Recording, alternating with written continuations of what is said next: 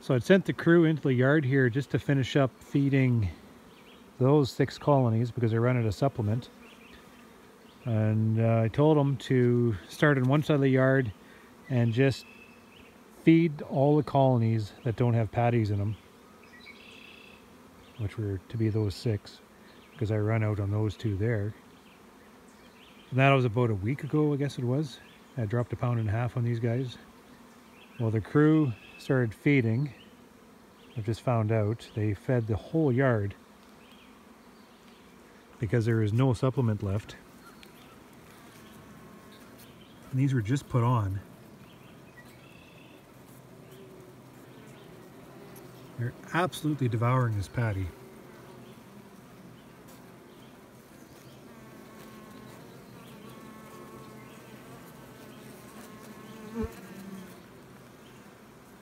So these hives are exploding in growth. I'm gonna have to pull them down a little bit more, I think, maybe.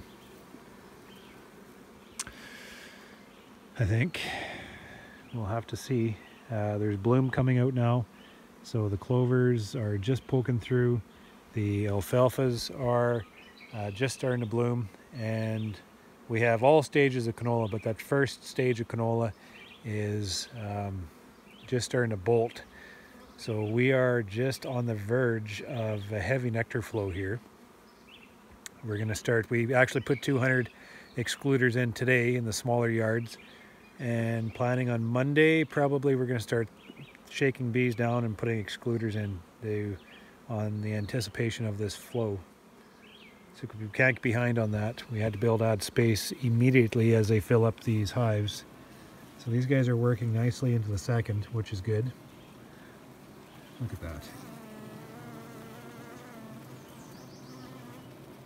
So I have other types of patty on my hives right now, and they're eating it, but not like this. It's very slow. You know, I put on probably 1 pound 2.5 weeks ago, and they're still eating that pound. And this is another pound put on top of 1.5 pounds about 1.5 weeks ago. So they're just devouring these patties that I put on here. They just love this stuff. So I guess I'll just do another shout out to the chef that these bees, my bees, just absolutely love your product.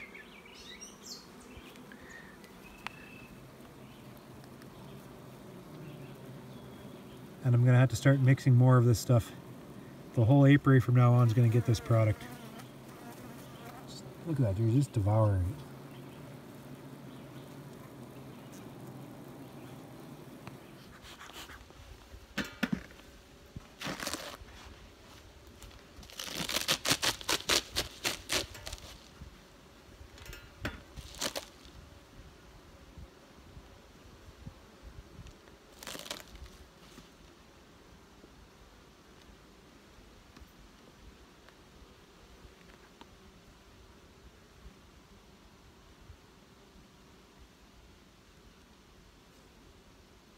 There's a framer brood that's just hatching out.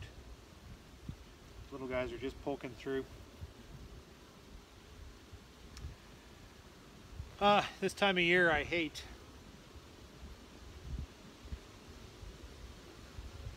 So a lot of the hives, they look too big. They're going to swarm off. I see all this potential wealth out there that I could capitalize on, but I can't capitalize if these girls fly off on me. So how do I tell if this colony is set up properly? How do I tell if it's strong enough that they'll bring in that massive crop, but not too strong that they'll swarm off on me? Everything is so bloody subjective.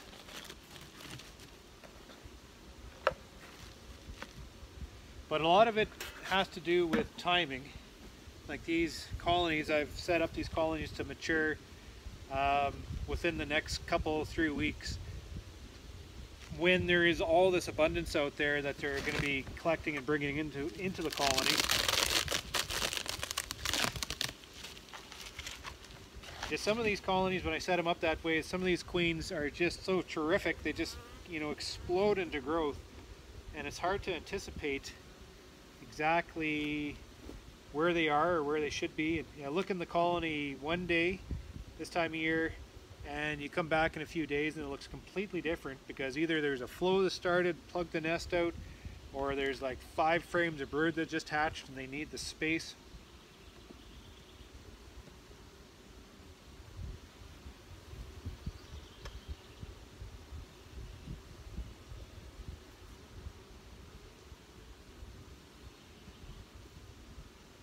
Good frame of brood. So basically what I'm looking for is in this top box, I'm gauging everything from this top box here. You know, I want to see that queen up here. I want to see a little bit of brood up here. I don't want to see a box plugged out. I don't want to see a box boiling over with bees. I don't want to see wall-to-wall brood up here. But I don't want to see either. I don't want to see empty frames. I don't want to see no activity up here. I want to see colony that is expanding up. Because this colony, especially this one, I'm counting a frame and a half of brood just up top here. There's a nice nest of bees. There's a little bit of resource, but not overly much. These bees are going to go and they're going to bring me in all that early crop. The flowers are just about to start to bloom here. We're going to shake this down probably next week. We're going to make our rounds, get that queen in the bottom box, and get more space onto these colonies, because all this brood's going to hatch and they're going to require more in one box, like within the week and a half. It's just a matter of fact. We need more space. So we got to move ahead. We got to make sure that we have enough room inside these colonies, because that's one of the biggest factors whether they're going to swarm or not, is if they have enough space within the nest to be able to house themselves, enough space to be able to bring in this resource and process it and store it away. We got to keep them in that productive mode. And if we confine them too much, or this time of year, if we, constrain them too much, they'll just get into a swarmy type spirit and bugger off on us. So I don't really know how to, I don't know. I'm just basically going through and I'm using my impression. I'm looking down and say, oh, okay, yeah, those guys look adequate.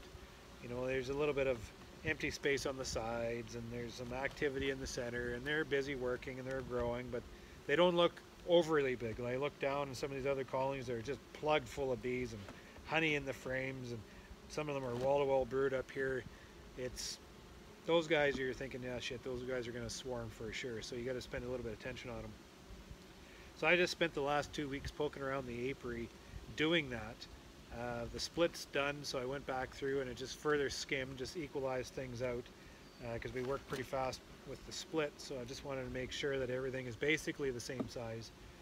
As I'm going through here, just spot checking, and I'm seeing we did a pretty good job. Things look pretty uniform. It's hard to tell what's going on in here. It's hard to tell what benefit we provided these colonies until a few weeks in advance, when things kind of balance out as that brood hatches, as that queen progresses and keeps laying, and the bees bring in the resource. It's all what we're seeing here is basically like 2 or 3 weeks behind, which makes it hard to read, but just we got to look for cues to be able to anticipate what we want to see further on. So this is one of my stronger yards, and I've come back to it because I'm a little bit concerned it's going to swarm off on me. So we're just going to work through a few here and just take a look.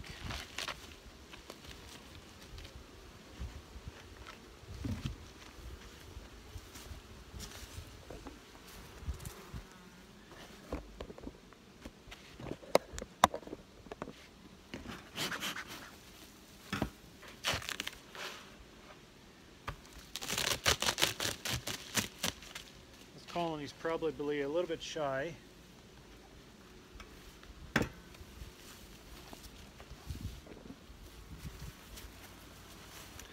So what I'm seeing is 1, 2, 3, 4, 5 empty frames on the outside. Activity in the center, which is positive, which is really good. Not a lot of brood in here.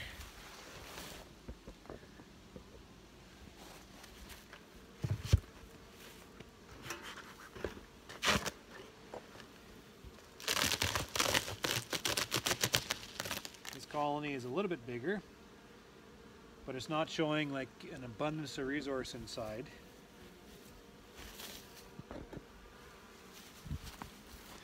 So I'm just looking at bees on 1, 2, 3, 4, 5, 6, 7, 8 frames up here.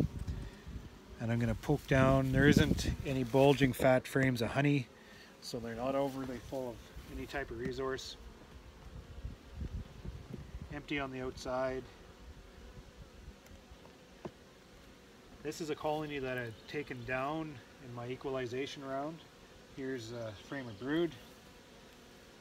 And I identified them as a little bit stronger that time because I can tell because I dropped them a frame of foundation to work on just to kind of drop a little bit of energy, and they are drawing it out quite nice.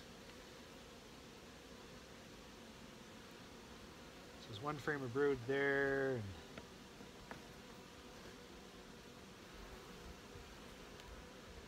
open brood on that one. Frame of brood there. These guys are maybe a bit big yet. Beautiful frame of brood.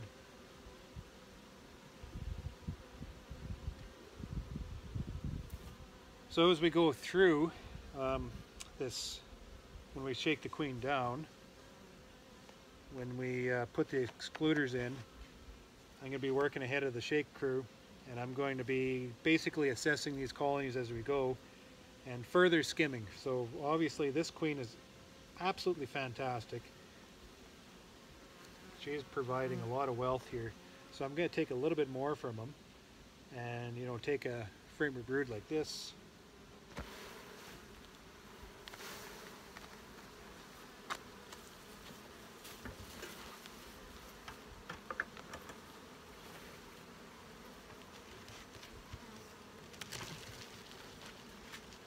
And give it to a colony here maybe that's just set back just a little bit.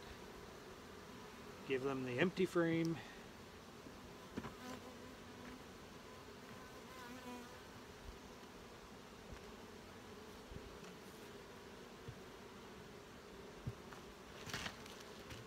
And that just kind of further evens things out as I fuss my way through the apiary to try to bring the whole apiary to a common strength and just trying to take the edge off the swarm.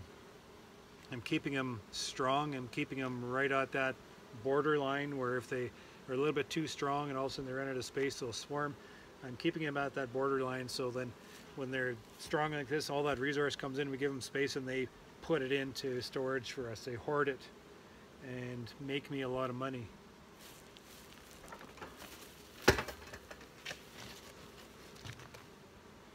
So this time of year, a beekeeper's job is never done.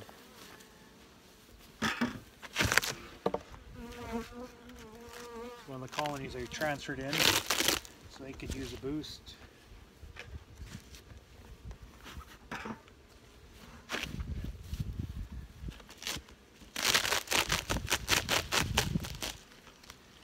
Here's a great big colony.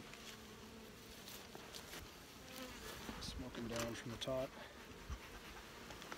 From the equalization round, you can tell that I've already pulled from them because I have a frame of foundation in here just for them to put some work. But you can see, look at the honey they've stored out in here. I just want to take a peek to see how much brood's in there. So I might have already stripped them to the point where I don't want to pull them down anymore. But if that queen's come up and she's, you know, laid this top box out full of brood, we've got to pull them back just a little bit more.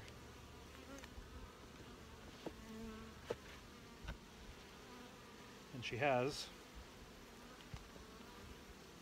Look at that frame of brood. That's fantastic.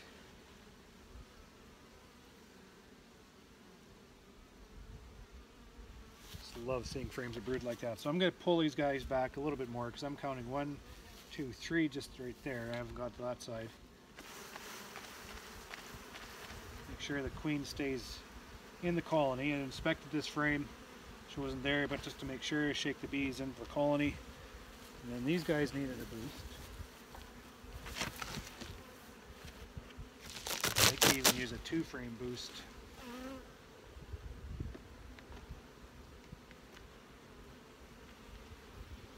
There isn't a lot going on up top here, just starting to store some nectar up top. So give these guys 2.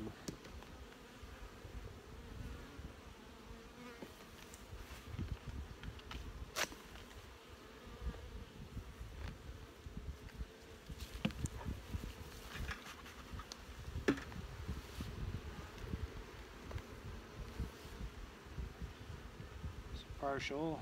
Keep that in here. It's a full frame of brood. Tons of bees in this colony, working out that foundation. So I don't want to pull them back too much. So I don't want to take the crop out of them. You know, you can't punish the great big successful ones, because those are the ones that make you the money. So you can't pull them back too much just in the fear of swarming. But at the same time, you have all that wealth that we got to collect, and they got to go for a good long while yet. So we got to make sure they're not too strong and swarm off on us. So if they swarm, then they don't make us any money.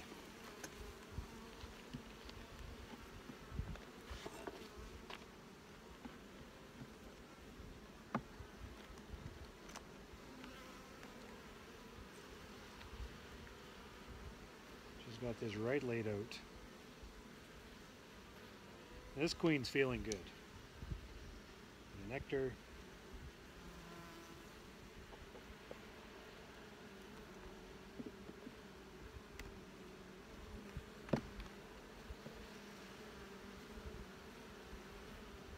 She has this side right laid out, as she's got this side.